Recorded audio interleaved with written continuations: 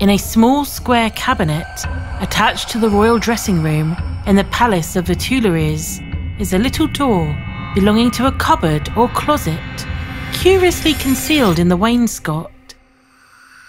This closet is about 4 feet square, and on that partition which faces the door alluded to, there's a row of wooden pegs, apparently placed there for the purpose of hanging clothes upon them. But upon counting the pegs from the right hand, it may be discovered that the 5th will unscrew with little difficulty, and at the bottom of the hole, which the peg thus removed exposes to view, there is a small lock. Into this lock, a key, which remains in the possession of the sovereign, fits, and instead of being turned around, it is pressed inwards. When a door, admirably fitted into the woodwork of the cupboard wall, flies open, the aperture disclosed by the hitherto invisible door reveals a narrow, dark, stone staircase. The steps are precipitous and steep, and they descend into a strange and fearful place, the catacombs of Paris. The catacombs extend beneath almost the whole of that portion of Paris which is situated on the southern side of the river.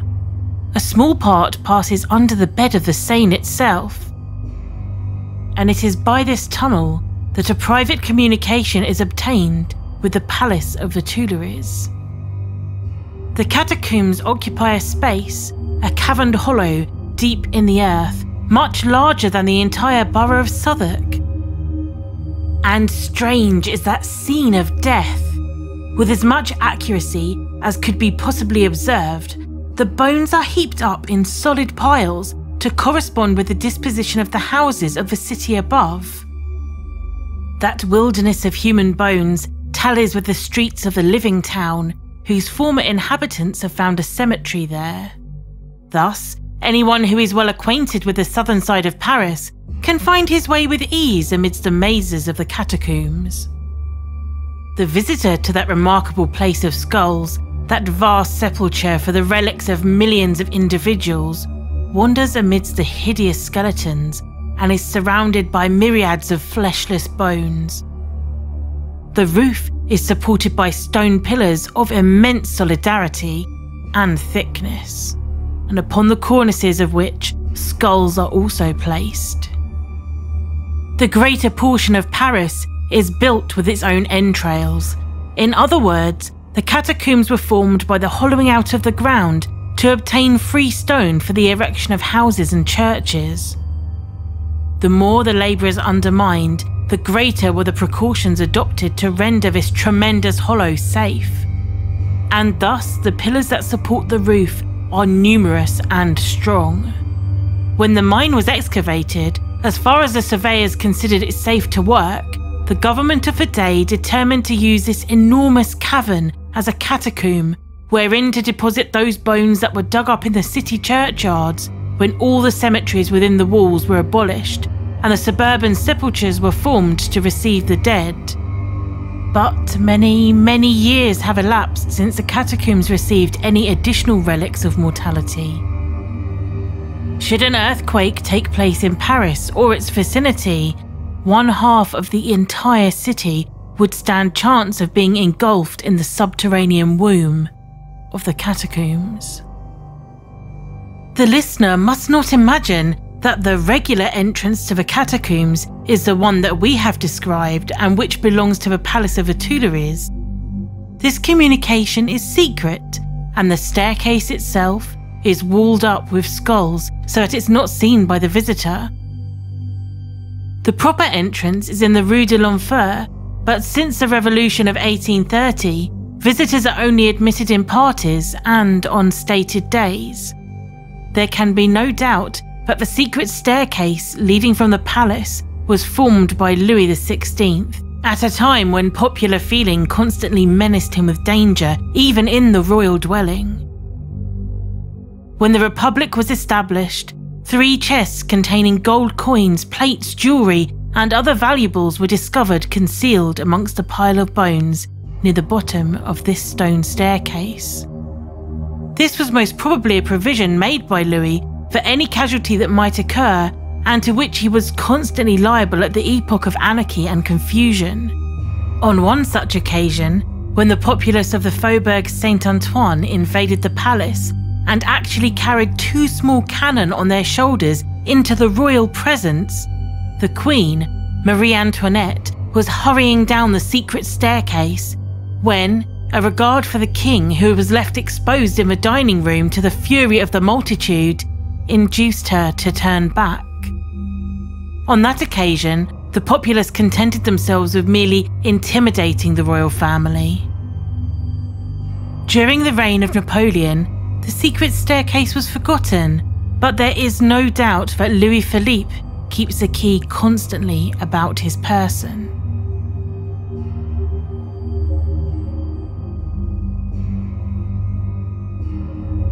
Previous to the Revolution of 1830, visitors were allowed to inspect the catacombs at their pleasure and to ramble about in the subterranean caverns without a guide. Then, many afflicting accidents occurred. Several individuals lost their way and perished miserably from starvation. Their bodies were afterwards found, half eaten by the vermin that swarm in that mighty Golgotha. In 1824, there was a torchbearer attached to the establishment of the keeper of the catacombs who perpetuated a crime of great atrocity. He was engaged to be married to a young widow in somewhat superior grade of life to his own, and who possessed a good income and a quantity of jewellery. Alexandre Franconnard, the torchbearer, was a very handsome young man, and his personal attractions were no doubt the passport to the widow's heart. For he was known to be of dissipated habits and overbearing disposition. Eugénie Marsac had one child by her deceased husband, a little girl of only 3 years old when the time of her mourning, 2 years, had expired. On the very day when she threw off her weeds and donned her gay apparel once more, she called upon Franconnard at the lodge of the keeper of the catacombs. She had her little girl with her, and she had decked herself in the most valuable and attractive articles of jewellery which she possessed. Alexandra proposed to show her the catacombs which she had never yet visited.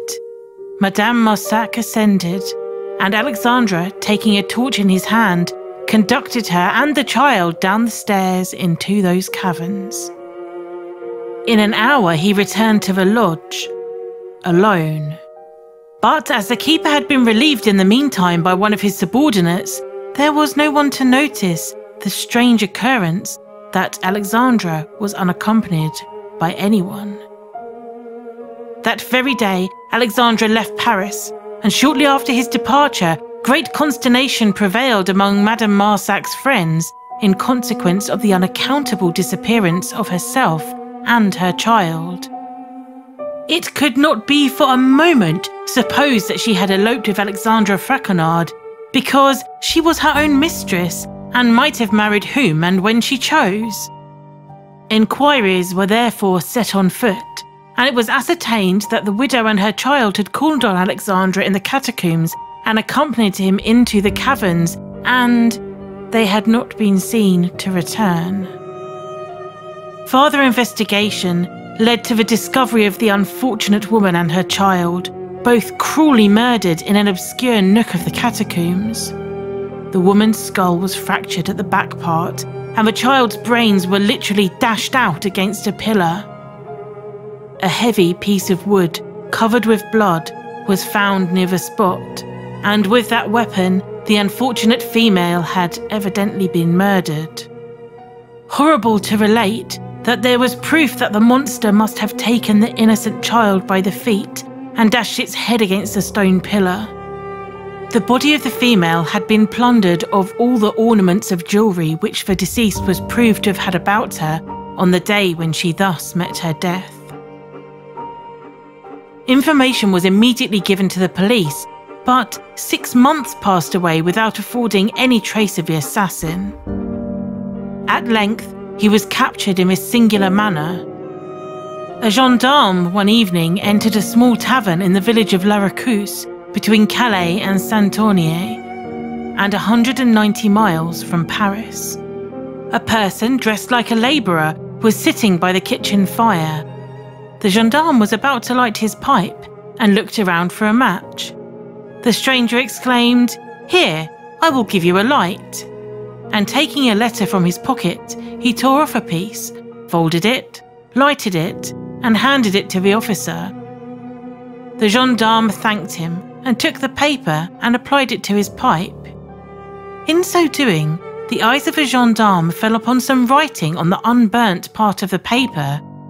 He immediately extinguished the light, and holding the paper in his hand with apparent carelessness of manner, he said to the stranger, "Oh, did you know of Madame Marsac, who was murdered 6 or 7 months ago in the catacombs at Paris?" The countenance of the stranger assumed a ghastly appearance, and the gendarme exclaimed, "Alexander Fraconard, you are my prisoner." The murderer was conveyed to Paris, tried and condemned to death. The letter, which had thus singularly led to his detection, was one which the widow had written to him a few days before her violent death. Her name appended to the letter and caught the gendarme's eye when he was lighting his pipe. But how could Alexandra have been so silly as not to destroy the letter? We cannot answer that question. We cannot fathom that inscrutable dispensation of Providence which so frequently leads murderers to betray themselves by their own want of precaution. Alexandra Fraconard was guillotined on the 7th of March 1825 upon the Place de Grève at Paris. We could relate numerous other incidents connected with the catacombs, but we must postpone further attention to the subject to a future article.